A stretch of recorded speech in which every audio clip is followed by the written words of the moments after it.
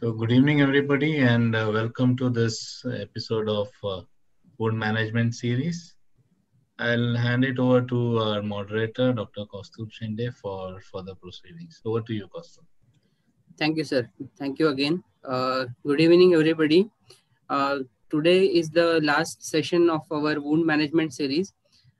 Today, the speaker is Dr. Viraj Tambekar, sir. He is a well-known plastic surgeon from Mumbai.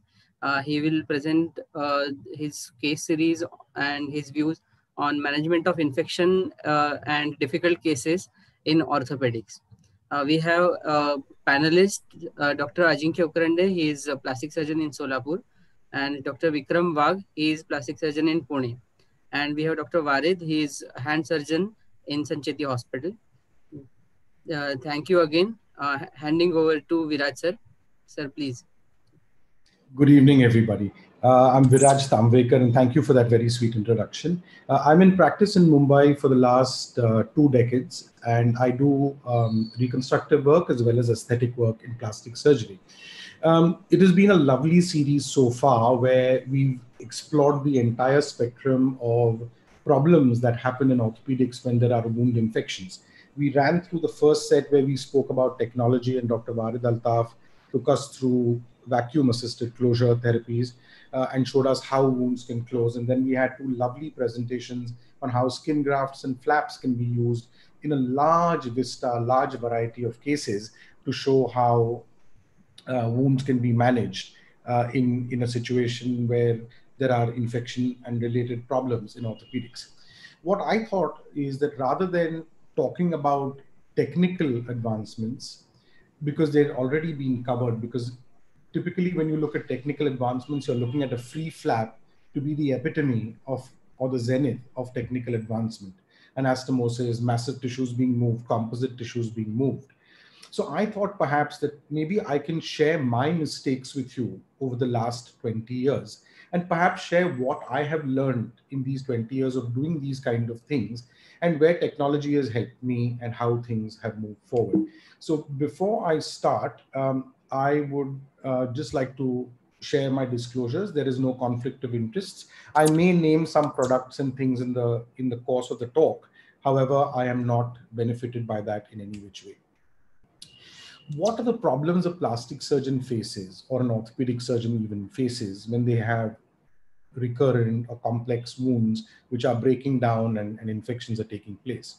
I think the biggest problem usually is age. And when I say age, I don't mean it more as a chronology, I mean it more as a biology, in the sense that when a person ages, there are a lot of degenerative things that take place.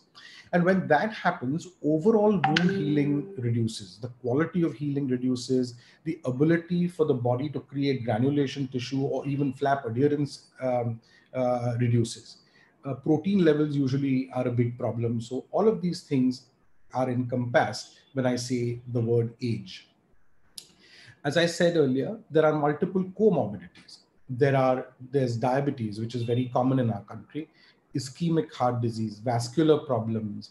There could be thyroid issues, Parkinsonism, issues where the ejection fractions are not very high, so you cannot really give proper anesthesia or anesthesia for a long period for some of these patients. So these are difficult patients to manage. Plastic surgeons usually are tertiary caregivers. The primary surgeon has already done the operation. They've either fixed the bone or whatever they need to do. God forbid, when there's infections, they've debrided the wound, sometimes once, sometimes twice, sometimes even 3 times.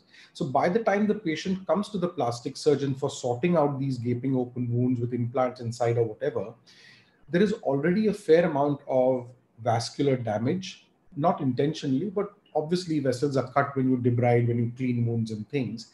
And also there is secondary fibrosis and scarring, which means the pliability of the tissues, again, is not the same. So it's important to understand that these are detrimental to the overall wound healing in the bigger picture.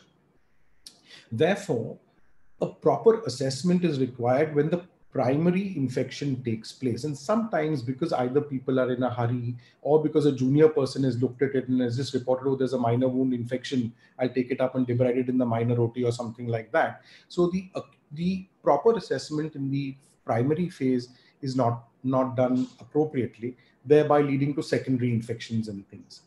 Again, as I said, multiple previous surgeries and composite tissue involvement can also create problems for the plastic surgeon.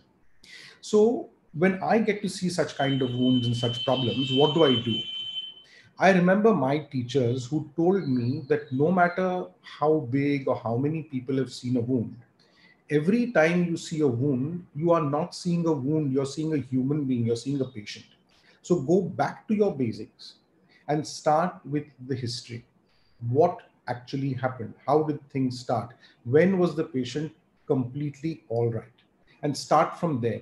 There may be some small things which you will pick up, which will be able to help you to assess the problem in a better way and perhaps get the wounds to heal nicely. Examination is very, very important.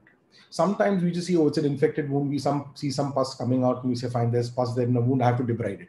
Of course, you have to debride it. But what exactly is wrong there? What is the quality of the bone? What is the quality of the granulation tissue? What is the quality of whatever slough you see there? Is it an eschar? Is it just slough? Are there sub-eschar pockets of pus? What exactly is going on needs to be examined in great detail. After examination, you need to look at relevant investigations. Relevant investigations first to assess the general condition of the patient. So patients with comorbidities need to be evaluated thoroughly to see how they can deal with surgery if you're contemplating any kind of surgery. How long can your surgery be when you're doing it? How much blood loss can you afford? All of these things need to be assessed in great detail before you take up the patient, and thus relevant investigations are needed.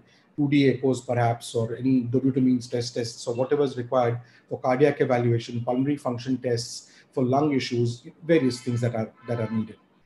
The other thing is cultures. Very often when you have wounds in an orthopedic setting, which are chronic infections, not settling down, osteomyelitis could be one thing that comes to the mind. The other thing is tuberculosis. We must have a very, very low threshold to suspect that there could be tuberculosis infection. Therefore, repeated cultures or biopsies of tissues are important when you deal with such situations. Now, while you've assessed all of this and you've made your plans, the local condition needs to be looked at. You have to come to an anatomic diagnosis. Anatomic diagnosis meaning what are the tissues that are deficient in the wound I see? Yes, there is infection, so you will see pus, slough, etc., which we've discussed. But what is the actual loss? Is there a skin loss, or can my flaps come together and get me primary closure? Is there some kind of facial loss? Is there subcutaneous tissue loss? Is there muscular loss? Have I lost some bone? What exactly is the problem that I need to fix and replace like for like, as Sir Harold Gillis has told us in his Principles of Plastic Surgery. Then you have to assess function. With this anatomic loss, what is the loss in function and how do I recover from that? So this is where you need to think of nerve transfers, etc., if need be, in difficult problems. Now, there are two things which I really like to stress on, especially in an infection-based lecture series. One is a biofilm, and the third is the low threshold to suspect COPS, as I mentioned earlier. We will discuss this a little later when I discuss the cases. So once all this assessment and all of that is done, the general condition has been observed and seen, I think we need to look at the human angle of the whole story as well. Most of these patients are either financially drained or they've been in hospital for such a long time that they're fed up of the hospital. They don't want to see the face of a hospital. They themselves are rebellious, all of that. Relatives are usually very anxious, almost to the verge of being aggressive at some points. So the first thing you need to do is to, when you're doing a consultation, understand the mindset of the patient, the people you're treating, because they've already been treated by some other consultants. People have done good work on them, but had unfortunate results. Now, if you are supposed to be the person who's going to sort things out for them and help them, you first need to understand where they're coming from, how aggressive they are, and then calm them if need be. And in today's day and age, I think it's a very, very important thing to understand and imbibe as a part of general practice. The other thing you need to look at is their finances. If they have insurance, the insurance is usually drained out because repeated debrimas, etc., have already been done for them. So these are the kind of difficulties you will be facing. In any event, you need to be positive. You need to tell the people that, look, you've done this kind of stuff before and you expect that their patient will be pulled out of this horrible hole that they're in. However, never paint a very rosy picture in my experience. lay people don't understand what actually goes on in a human body while healing is taking place in a complex problem. They just think that, oh, if you're going to a super specialist or someone who's in inverted commas considered to be the expert sorts, they expect a magical result. But that usually doesn't happen very easily. So you need to tell them that. You also need to tell them that though this is probably the final hurdle, this is probably going to be more expensive than your primary surgery because you will need high-end antibiotics, perhaps ICU care, etc., etc. Most people, when they come in, are not prepared for this. They think, oh, last surgery, everything will be done and not cost us so much. But costs are very, very high when you kind of do the salvage work. It's always important to involve other specialists. We are plastic surgeons. We are not physicians. We are not diabetologists. We are not cardiologists. We are not nephrologists, and we are not orthopedic surgeons. So we need to have all these people with us in the team so that we can together create a plan and pull the patient out of this problem. Gently, we must assert to the patients and the relatives that we are the boss. We are the captain of the ship as far as wound healing is concerned, but we are not God. Now, let's come down to surgery. I prefer to keep surgery very, very simple. The simpler the procedure, the simpler the thing you do, usually the better your result. I've always been asked this question by a lot of people as to what if I do incomplete debridement? In my book, you cannot do incomplete debridement. If you do debridement, it has to be complete or don't do it. The only caveat there is if a patient's general condition is so weak that they will not be able to tolerate the blood loss associated with it, or will not be able to tolerate the appropriate position in which you need to put a patient to do a proper debridement, then I can understand you're not doing a proper debridement. And we have something that helps us now with technological advances to cover for that. But in the earlier days when this was not available, debridement had to be complete. If there is anything dirty, necrotic in a wound, it is never going to heal. The infection will continue at some point or the other. Whether we should do closure in the same setting or not is debatable. Depending on what you see in the wound, the general condition of the patient, protein levels, etc., you may decide to do a flap, primary closure, graft, whatever it takes to do a closure in the same sitting. But sometimes if you're not sure and you think there may be further demarcation or some more tissues may go, you're not clear if there's a biofilm and you want to get rid of that, then perhaps a delayed closure may be a sensible thing to do. So when I say complete debridement, what do I mean? I mean that you need to remove all visible slough, unhealthy granulation, any cartilage in bone that does not look like it's healthy and will probably not survive. You need to remove all foreign bodies and implants, and you need to make sure that you've dealt with the biofilm problem correctly. I'm just going to refer to biofilm as biofilm. I'm assuming everyone knows much about it, because if I have to discuss the details of what a biofilm is, this presentation will probably never end because there's so much that goes on with the biofilm. So I'm just keeping it short and just calling it that. I use either sharp cutting, cautery, curettes, brushes of various sorts to do my debridement, and I always take cultures and biopsies, as I had mentioned earlier. This is something that I have started doing off late and quite frequently, is using a toothbrush to do my debridement. Why this helps me is that if I have an implant in my wound which I can't remove for some reason, you have those screws, little ratchets, spirals, little nooks and crannies, when no matter what you do, you can never reach with a gauze or a curette or anything. The bristle tip of a toothbrush gets into those areas very nicely. I'll show you a little video also where I've used it, so you'll understand what I'm saying. But it's a very, very good, simple tool. This is a regular toothbrush that you can get anywhere in the market. You ETO it, keep it on your trolley, and you can use it and dispose it. It's not a very expensive tool to use, but it's a very useful tool to use. The other thing that I do during my process of debridement is lavage. I think lavage is one of the most important things you can do in a wound, and it has to be totally and completely thorough.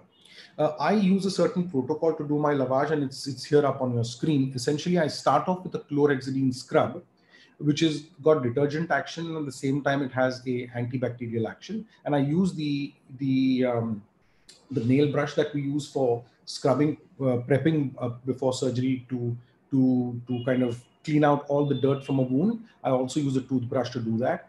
After which I will use a lavage again, the pulse lavage, and then I use povidone iodine with hydrogen peroxide, then povidone iodine solution alone, not with hydrogen peroxide, and then again pulse lavage with antibiotic in a saline or a ringer lactate solution.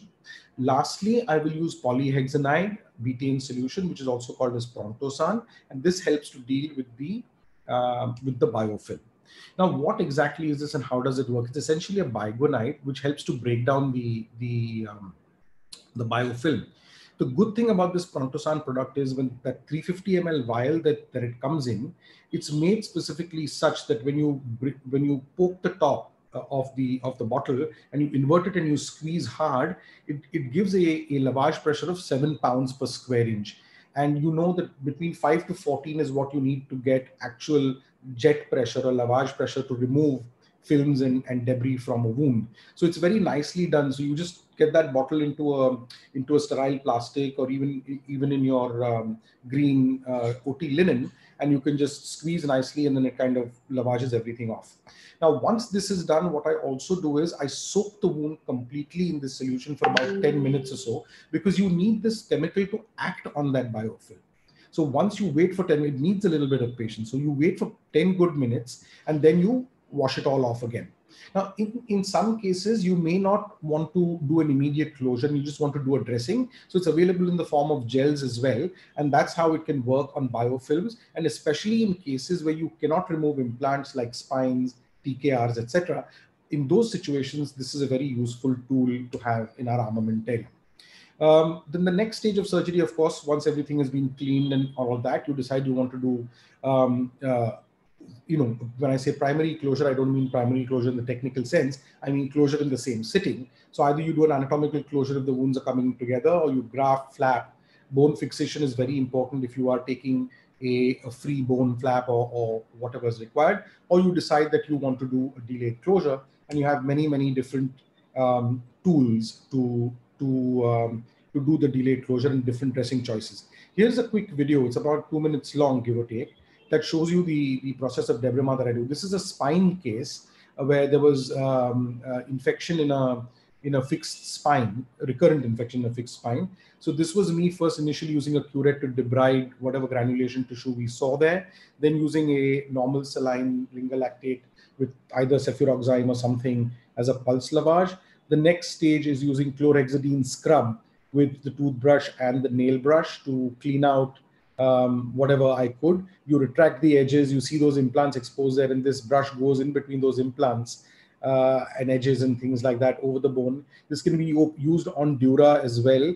Of course, you have to be very gentle. In this particular case, the dura was exposed and the brush was used on the dura as well, but really gently. But it does help to remove biofilm from there. Again, you lavage in the povidone iodine, as I had mentioned earlier, with hydrogen peroxide, and then eventually without hydrogen peroxide, and then the Prontosan was used after that. Sometimes once you've done everything, you find that there are some bony points which are poking in the area. You can use a curette, a bone nibbler or whatever or a rasp to file those off. Then you'd say that, okay, everything looks nice and clean, everything's fine. So you raise flaps on either side, either faciocutaneous flaps or muscle flaps, and you get everything together in the midline, because in this particular case, you put in suction drains. This is a Jackson Pratt drain that I'm inserting deep, bang on the bone and covering it with the muscle. And then you put in one more. So you have two drains, superficial and deep. I'll go to the next slide, not waste time on this. Now, a word with negative pressure wound therapy. I know that Dr. Varid had taken a lovely talk on that, but just a few words on negative pressure wound therapy. So we've got three types of negative pressure wound therapy, if you would like to call it that. The first type is the regular simple suction called granny foam. Now, what I've seen over a period of time is when the patient comes to me, they've been started on this therapy by the primary treating surgeon. What I feel is that most people think that, oh, okay, this is one way for me to not have to see this patient again and again, and maybe a week later I can call them back to do a dressing change. Unfortunately, we should not keep this dressing on for 7 days or 8 days, as I've seen some people doing. The ideal dressing change time is about 3 to 4 days. We can perhaps extend it up to 5. I know that this is expensive for our patients, but sometimes when you're doing or using a certain technology, we should use the best possible, use the technology in the best possible and the recommended way, because sometimes when you use it for longer, infections can start happening between the interface between the foam and the and the neogranulation that is forming. So granny foam is essentially a dark gray foam with a certain amount of porosity connected to a vacuum suction. Everybody knows, I'm not going to go ahead and describe and waste time there. So this is the granny foam that goes in. Sorry, let me go one stage back. So this is the granny foam that goes in, and then you can layer it. And this is the couple of layers that you put on top, and this is the sealing of the vac dressing. Now you will see that there is a trackpad here. This trackpad has two tubes, not one. So the regular granny foam, when you're doing vacuum assisted closure therapy alone, you have a single tube here which just sucks out everything from the wound. It can be either intermittent or it can be continuous, depending on whatever you choose. Now this double trackpad is a addition to what they have done, which is called as the Ultra Foam Instillation Therapy or VAC Veriflow Therapy. In this, what happens is that at a fixed interval, and the machine adjusts, you adjust it on the machine, and the machine does it automatically, you can actually instill normal saline into the wound. There are people who also instill Prontosan into the wound, depending on whatever they choose to use. I prefer normal saline without any antibiotic or any other solution, just plain normal saline. The concept is very simple. If you've eaten some food and your vessels and your plates are all dry, and you try and clean them after 2 hours, once all the food sticks to them and they become dry, it's very difficult to remove the food from those plates. But if you just soak those plates in water for about 5 or 10 minutes and then try and clean them, you realize it's far easier to clean. So what instillation therapy does essentially is, after a predetermined amount of time, it will instill an X amount of fluid, which also you predetermine, into the wound. It soaks the wound completely, and then again it is sucked out. And this is done intermittently: sucking, instillation, and pulling. Sucking, instillation, and pulling. So when you do this in this fashion, what happens is that the wound bed foam interface gets constantly washed, and thereby the bacterial load becomes much less.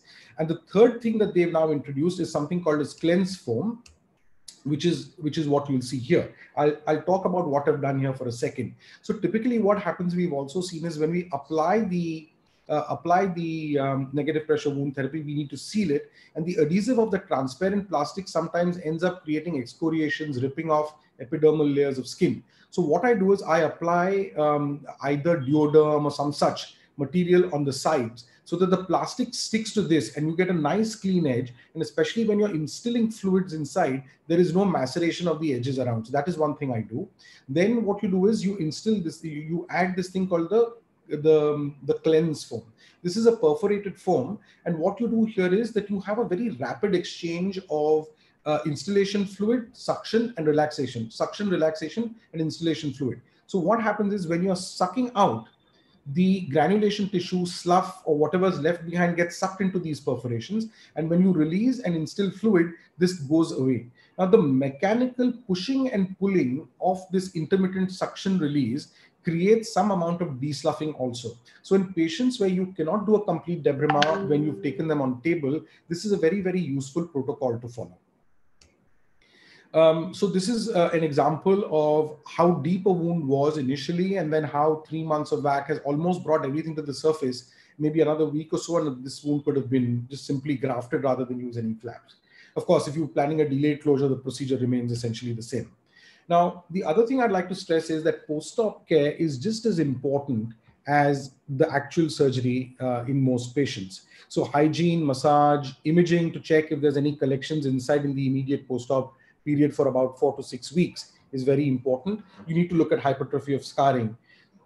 Sometimes there are vague symptoms. So of course, this is not related to orthopedics, this is related more to cardiac surgery, but I had a patient whose sternotomy dehiscence I had closed. Everything had healed, everything was wonderful, soft, supple, everything was nice. 4 months later, this patient came back saying, look, I have a weird pain in my axilla, and I don't know what it is, and it's sometimes very sharp and burning. On further investigation, we realized that the infection had actually recurred, and it had tracked down along the ribs to a more lateral position. Okay. Now, after having kind of discussed the entire so-called philosophy or whatever it is that I practice today, I'll just share some illustrative cases with you, which are difficult patients to treat. So this is a lady who was operated by somebody. TKR was performed, and unfortunately, the wound got infected. You can clearly see that the patella is well, completely destroyed there. They also tried to drill in some holes to hope that some granulation will come through. There was avascular necrosis, and you can see what the situation is. 64-year-old lady, hypertensive, diabetes mellitus, hypothyroidism, weak ejection fraction. She was really in very, very poor shape. We couldn't do too much for her. So we had to remove that patella. And then I decided to use a muscle to cover all the implants there. And this is a medial gastrocnemius flap, which has been rotated into the wound.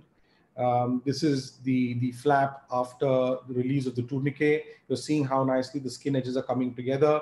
A small flap. So this is the incision for the medial gastrocnemius muscle flap.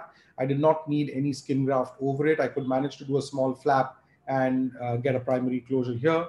This is what it looked like once the staples were removed. And this is a small video of this lady in the consulting room walking with a knee brace.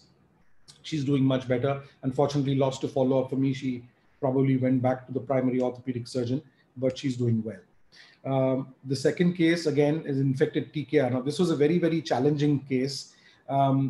So I'll quickly run through it. 86-year-old male patient. He has hypothyroidism and hypertension, no diabetes.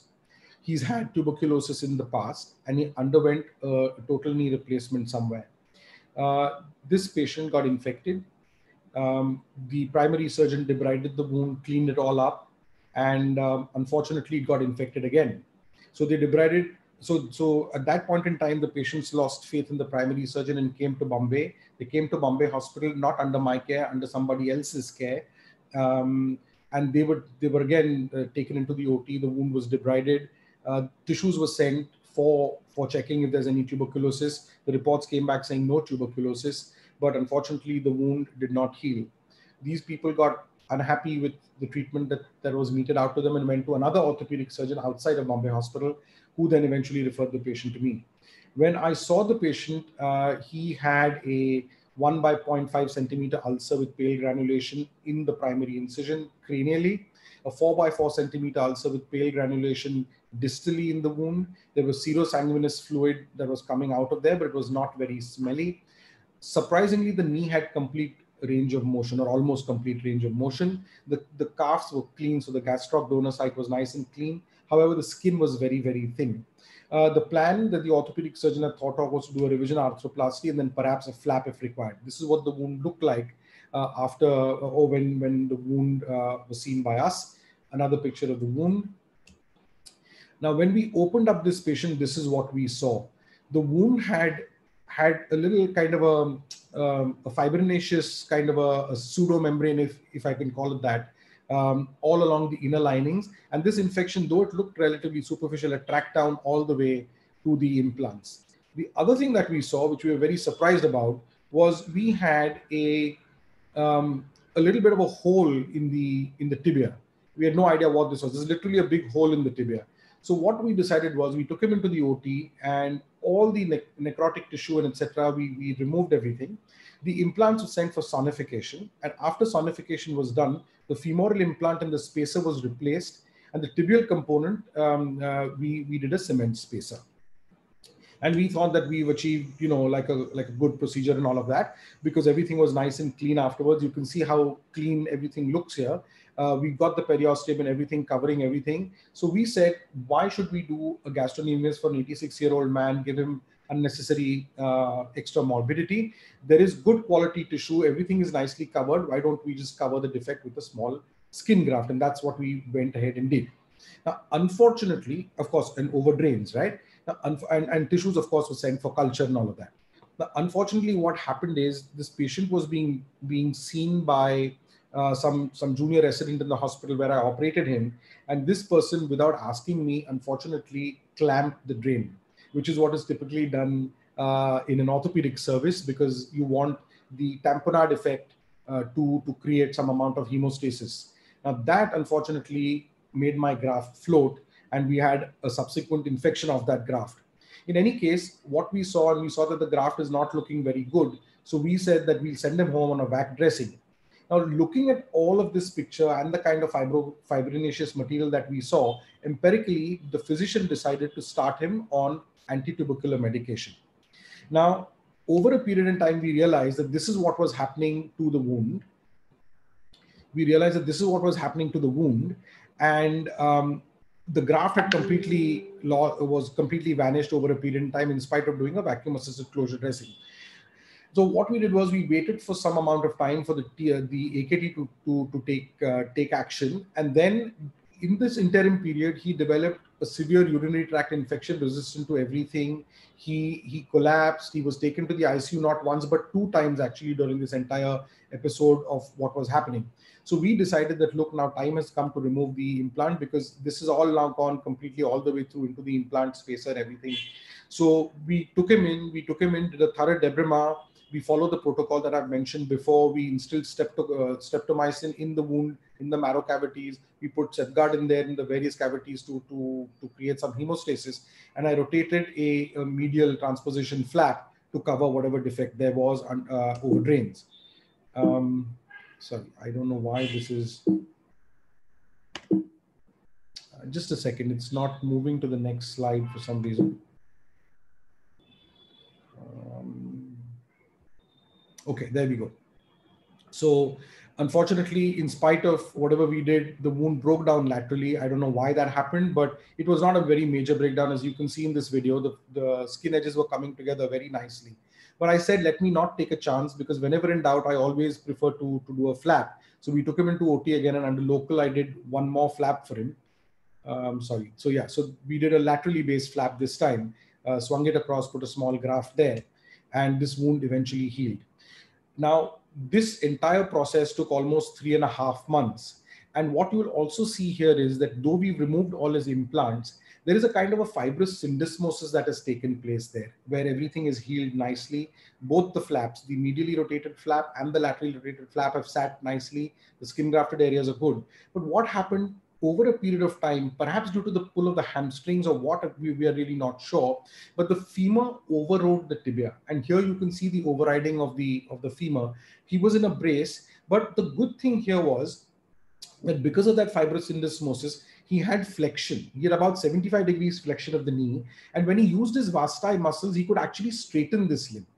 So this man could actually walk. So I've lost him to follow up. He hasn't come and seen me, but the primary orthopedic surgeon told me that he is actually walking using a knee brace. Even with that 75-degree flexion, he's able to straighten that leg completely and use the knee brace, and he's bearing weight on it and walking. So the man is actually ambulant. So in spite of all of these problems, recurrent wound infections, etc., in an 86-year-old man, we were able to pull him out of it. In the interim, there was some suspicion that he could have Parkinsonism and all of that, but nothing like that happened. My third case is actually quite a devastating case. This 75-year-old lady had a bilateral TKR done, and then she fell in a bathroom, unfortunately, and fractured the left patella. So the problem was that the left patella got fractured. They debrided it and they did a patelectomy and all of that, but that wound gaped. When that wound gaped, they called in a plastic surgeon at another hospital who did 2 flaps to cover that defect.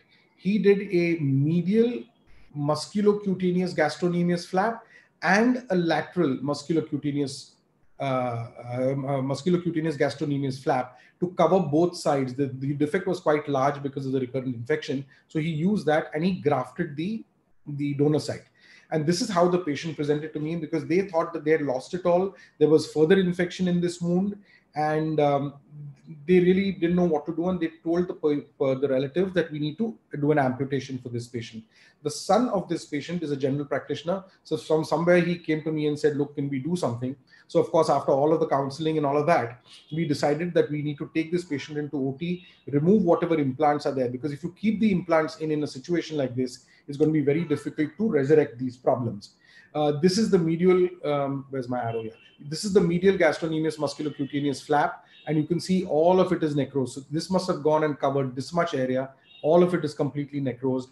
That is the lateral flap. All of that is completely necrosed. Now, what you're seeing here, of course, you can make out from the granulation that this is not the first presentation picture. This is after a couple of vac dressings. So what we did was we took this patient into the OT, cleaned out everything, removed all the implants, did a thorough debridement as per protocol, and put just simple vac initially to just try and see if the granulation will fill.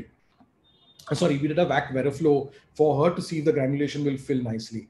This is a picture taken from the foot end of the patient to show you the marrow cavity of the femur. and the other one obviously was from the opposite end to show you the tibia. So VAC dressings were done, and we continue to do this in the hope, VAC Veriflow dressings, in the hope that the granulation will grow up, and then we can do we can do another flap there and cover the area, and this patient can then walk with a fibrous syndesmosis like the other patients walked. Unfortunately, one of our cultures revealed mucormycosis sensitive to only amphotericin B in this situation. So what we found was every time we were going in, you can see this little yellowish thing. Now, typically in mucormycosis, you will see a vascular thrombosis. You will see black colored tissue there, but we could see nothing black. It was a very strange presentation of mucormycosis, which is why I thought I would share this case with you.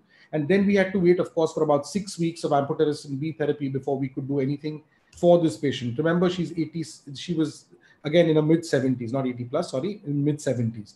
So once everything got a little better and the amphotericin had kicked in, you can start seeing some granulation coming from the bone. In any case, though since there was such a large hollowing of this area, we decided to reduce the bone length also. So what I did was I did a vastus medialis flap. Now, one of the things that you could think of is, why don't you do a free flap here, like probably do a latissimus dorsi or something and just interpose the muscle in between and cover it up. 75-year-old lady, multiple comorbidities. There was no way in which we would tolerate a free flap surgery, which is why all this was thought of. And she'd already undergone multiple surgeries before. So we did a vastus medialis flap, rotated it into place. And this is the shortening of the bone. We've shortened about 2 inches of bone of the femur. That's the cut end of the healthy cut end of the femur. And this was brought into place. And this is the wound, the first dressing of the wound, showing all the flaps are intact. This is now, unfortunately, I don't have too many post-op good quality pictures of hers, but this is the flap that has rotated into place. This is the donor site of the gastrocnemius flaps which were taken, which I had to regraft actually, because we lost all of those grafts as well. So then we gave her a caliper of this form with a height correction foam, and this is her at home. This is the right leg, which was unaffected. Now, why you're seeing all these dressings here is because she developed a pressure sore here. So this is, I think, a fairly good outcome in a difficult problem for a patient. Now, while all of this was happening, there were bed sores at the tendo Achilles area on both heels, and these were being treated conservatively with dressings, etc. This is the same patient standing up with that thing and even using a walker. I don't have a video of her walking. This is sent from home, obviously, right? Now, this is the right side leg. So we debrided it, whacked it, and then subsequently put a graft on it. Now, this is the left one where we had all these problems with the TKR. And what happened is every time we went in and debrided and did a whack, we found more and more infection taking place. And eventually we realized that the entire calcaneum has become porous. So at last, after achieving all of this, we had to decide to go ahead and do an amputation for this lady. So it's a sad, tragic outcome in her particular case, but at least that leg, for a long while, she was able to walk on it until the pressure sores eventually, made us do an amputation for her. But she's still around and doing quite well at home. The next case is a spine case. This is a pot spine, 45-year-old lady with diabetes mellitus, recurrent infections. This is how she presented to me. On debriding, we saw that these implants were in place. Obviously, you can't take them off. I did a facial cutaneous flap after the other protocols that we mentioned, and this is the healed wound. Another case, this is a case of polytrauma. I'll quickly rush through these now, just 2 more cases. This is a 35-year-old girl, a 34-year-old girl, mother of 1 child. They had gone to do an inspection of their farmhouse, and they have these lifts which are on the outside of a construction site. The entire family was going up in the lift collapsed. Everyone in the family passed away except this woman. She had multiple level spinal fractures, dislocations, anterior as well as posterior, and she had an ischium fracture as well. So the orthopedic surgeon under whom she was admitted went and did the ischium repair. He went and did a posterior and an anterior fixation of the spine. She also had multiple rib fractures. There was pneumothorax. She also had pneumohumothorax from which she pulled out of. Her general condition was very, very poor. Though she was 34 years old, she was really in poor shape when she was referred to me for recurrent infections. So the first thing that happened is that the anterior repair wound broke down, and they had to do a debrema there. Then the ischial wound broke down. They had to do a debrema there. That healed primarily. Then pus started coming out from the wound at the back, and that's when I was called into the picture. So when I saw the wound initially, it looked like, okay, there is a wound there, and there are some implants exposed. But when I took a video and I took her into the OT and did proper retraction, you can see the anterior fixation from the posterior approach. So this is just the back that's opened up, and you're actually seeing the implants in there. Beneath those anterior implants, do I have an arrow here? No. So beneath those anterior implants literally was the periosteum, the peritoneum. So what we did was we decided to do VAC Veriflow therapy in her case, because she couldn't tolerate surgery for a very long period, because then she had also developed a pseudocyst of the pancreas due to the trauma that she'd had to the ribs. She also had a pulmonary embolism for which she was taken back to the ICU twice. They had to treat her with anticoagulants and things, the physicians. Then she developed recurrent urinary tract infections. So this was quite a mess, and it was really getting quite impossible. But in about 15 days or maybe about 2 weeks time, we achieved so much granulation cover as compared to what we had in the initial wound with the protocol that we followed. And we thought that, look, now we're looking at a good outcome in this young lady, where everything seems to be filling up slowly. This is the amount of granulation that filled up. Now, at this stage, I could have said, okay, let me go ahead and do a closure now, because the wound edges are not too far apart. And I think perhaps I made a mistake here, wherein I went and, sorry, I just need to go back. I made a mistake here where I should have probably closed her at that same point in time. But the family was extremely nervous about the whole thing. And they said that they didn't want any chances of recurrence of infection because they've seen so much happening. So I decided that because these implants can't be removed, let me wait till vacuum assisted closure covers the implants completely with granulation, and then I will attempt a closure. It took us 3 months, and this is the amount of granulation cover we could achieve. This is a picture I've shown you before. Unfortunately, due to severe urosepsis, it was resistant even to colistin, this lady succumbed due to septicemia. So unfortunate outcome in this particular case, but this is what happens sometimes. We achieved a good bit in terms of retaining the implants and almost getting primary cover. It's strange, but at the same time, I had this 76-year-old lady referred by the same spine surgeon, who again presented with this kind of a picture. She had a slightly swaying, altered kind of a gait, and there was a spinal deformity for which they had done multi-level fixation and fusion at one level as well. So there were a lot of implants in place which obviously could not be removed, but she had a lot of comorbid conditions, a very difficult patient to treat because she had diabetes, hypertension, ischemic heart disease, her ejection fraction was some 25-30%. She had pulmonary hypertension because of that, hypothyroidism, and again, recurrent UTI. So with all of this, same protocols were followed. This is a picture of what it looked like in the OT. The first time I saw her, this is the amount of hardware that was exposed. I don't know yet. This is a small video of the flap being raised once the protocols that I'd mentioned earlier were followed. A faciocutaneous flap was raised and then was brought together in the midline. As you can see here, the faciocutaneous flap with a drain covering the hardware, and then subsequently wound healing. And this is a more recent picture of a completely healed wound. This is all I have to say today. So in summary, I'm sorry this presentation looks kind of partly kind of an incomplete presentation. It's because I was putting some finishing touches to it and I didn't add the last slide. Sorry about that. But essentially what I'd like to say and summarize is that when you look at wound management in a series, in a set of orthopedic patients, it's not just simply about our knowledge base and what we're able to do. Sometimes we have very, very difficult cases. So we have to be humble and look at our other colleagues to help us to manage these patients. We need to go back to basics and start from the beginning and step up the reconstructive ladder to get these patients to heal properly. Sometimes we succeed, sometimes we don't, but that's fate. But in this entire process, as healers, as physicians, we must support the family and the caregivers all through to try and get a good outcome. Thank you very much for a patient listening. Thank you, Dr. Viraj. Viraj, it was a very, very nice presentation, I must say.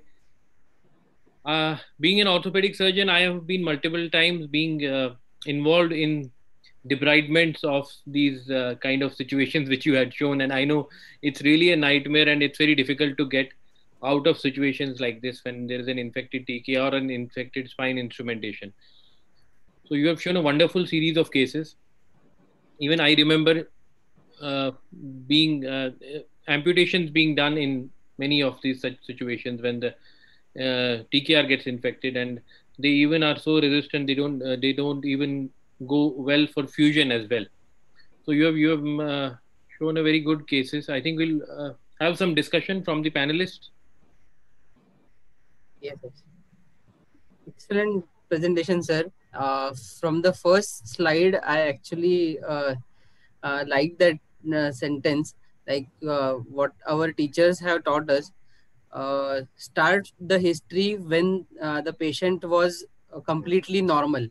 That was the sentence that was taught to us also. Because what happens is we just look at the patient from the complication which for which he has come, but actually most of the times some problem was there initially before anything has happened. And many a times, like complications, vascular complications and many things are there which the primary surgeon might have missed. And taking a full history gives that idea that is very important in giving a complete treatment or not having further complications from our side. The complications, this was the excellent series of complications and complicated cases.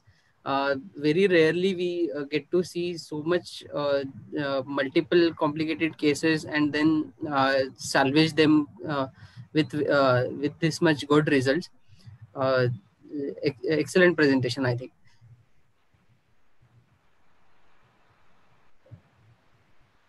I'm open to taking any questions if there are any questions of any sort. Happy to take questions. Yeah, yes. Sir, good evening. Hello. It was an excellent presentation, sir.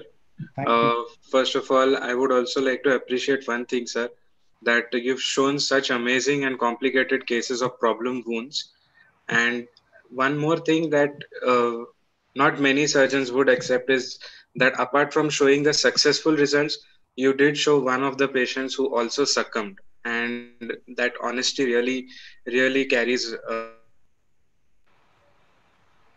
a lot of weight. So I wanted to know which is that equipment which was used in one of the videos for giving that pulsed lavage, sir. That plastic particular round equipment was there.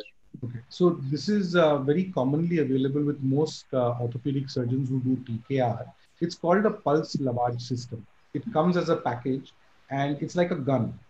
It's almost like your drills, right? So you have a reverse and a forward. So it also has two ratchets to it, which you can increase the pressure. So you can have a fast moving jet of water coming very frequently, or you can have a large quantity in a smaller pulse. The pulse uh, I would say, is a more varied pulse. It's a longer pulse. So two different settings to it. It has two tubes. One is a suction tube and the other is an instillation tube. Typically, you connect it to a 3-liter normal saline or a ringer lactate bottle. And what it does is it has a battery pack as well. So when you press the switch, the battery pack electrically has a motor inside it, which will drive the water in the form of a pulse through the tip. It's a jet tip. Now, when you do, so also there are two tips there. One is you saw like a funnel. The other one is like a stick. So when you remove that attachment and you put the stick attachment, you can go actually deep into a marrow cavity and do a lavage there. Most orthopedic surgeons have it as a part of their regular armament. In fact, I saw it for the first time in an ortho OT. Thank you, sir. Yeah. Hello. Am I audible? Yes, yes, very much. Yeah. Yeah. Excellent presentation, sir. It was technically and practically comprehensive one. Especially the biofilm concept was too good. Your spine cases were also extraordinary. I would like to know, sir, what are your options for PKR and spine hardware exposed cases from easy to difficult flaps? So you're asking me my choice of flaps to cover these? From easy to difficult, so that in future we'll be able to do all these things. So typically it all depends on how the patient presents to you, I think. If the primary defect is not very large, and you can get cover over the implant, like I showed in that elderly man's case in the first sitting, you can actually get away with just a simple skin grafting. In the other case, I also showed just the local closure of the skin by putting in a muscle over the implants, and then the skin was coming together well. So I think the assessment that is required is, firstly, what are my anatomical losses there? What all do I need to fill up? Do I need skin? Do I need muscle? Or is there something else that I can do? Once that has been done, I will choose the simplest option first, because most of these patients, because they're recurrently infected and there's hardware inside, as plastic surgeons, if we think that yes, tomorrow this person can get infected and come back to me again, then I think we are better serving the patient rather than not. If we imagine that what we're doing is the last surgery for them, probably we are being too overconfident. So we must be humble and do the simplest option first. If we find that we cannot graft this or do a primary closure, then I would think of a local flap first, the standard ladder of reconstruction. And the gastrocnemius is a fabulous muscle. I do not like to use the gastrocnemius with the skin, simply because the donor site morbidity is so severe that it's really not required. Also, a nice incision about an inch or so away from the medial border of the tibia, you're bang on the muscle. You can separate between the gastrocnemius and the soleus very easily. You get into the median raphe, just rotate it over. It takes what, 15-20 minutes to do. It's hardly any time. It can be done really quickly, and you just tunnel it through there, and it sits very nicely over all the hardware that you need. If there is a skin defect at that point, a graft is a very good option. I have some cases like that. Unfortunately, since I was looking at talking about a philosophy or a thought process and complications, I didn't share those. I have a fair bit of a series of those kind of closures as well. Now, the epitome of closure would be a free flap. Like I showed in that lady who had to eventually do an amputation for, ideally a free flap would have been good. But see, we also need to understand, Dr. Ajinkya, that if I'm going to do a free flap, is my patient going to tolerate it? Then there is already costs, right? So the number of time, the time that it takes to do all the free flaps, again, OT costs, etc., etc. And I work in a corporate setup, and you know how it is there. Every minute in the OT is money from the patient's pocket. So I would use as simple a procedure as I can to cover whatever hardware I see open. The more important thing is the protocol of Debrema. I think if that is followed very, very strictly and nicely, we serve our patients better. So regarding spine, options of flaps? The same. So frankly, with spine, so far, I think I've been blessed. I've been able to get primary, kind of closures by just advancing muscle and closing it. But like, see, look, there are multiple flaps. We can use perforator-based flaps. We can, turn them around, propeller flaps. We can do multiple kinds of things. But the simpler the procedure, the better it is, because then you're reserving all these complex problems, complex solutions, if in case there is further problems and further infections and further loss of tissue. Keep it as simple as question, possible. Sir. Sorry, go ahead. What is your threshold for removal of implants in both these scenarios, spine hardware and TKR? So spine hardware, you just can't remove. You remove the hardware in the spine, it collapses, patient probably might die or have paraplegia. So you cannot remove spine hardware at all. There is absolutely no option there. So you keep trying biofilm, you just do what you have to until you can get some form of closure. As far as TKR is concerned, I would like to give it a shot to try and preserve the implants.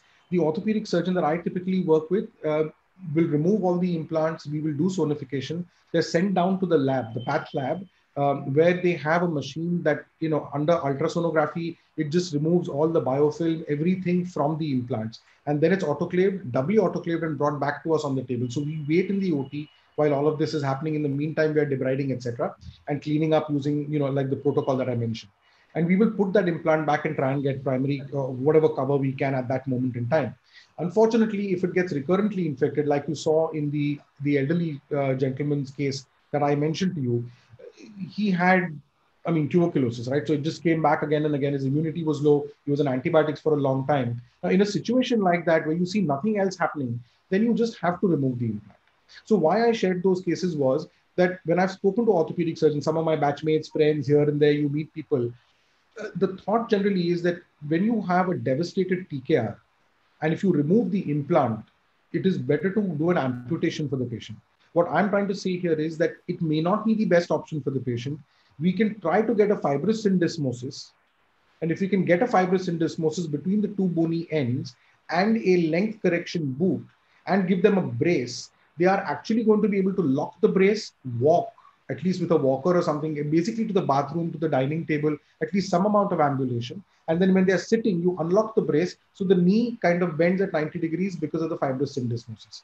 So that is what my approach would be for TKR implant. Do not remove unless you have to remove, give it a shot. You don't have to do primary closure at the time of your first debridement. Put a vac Veriflow if required for a little while so that you get some granulation going around the place. Try and rotate some flap in there. Now, in a younger patient, someone who can tolerate it, it would be great to put an LD or something on that area, because the vascularity that the LD brings also will help get wound cover. So that is where I would perhaps maybe even do a primary microvascular procedure for a patient like this. Thank you. Thank you, sir.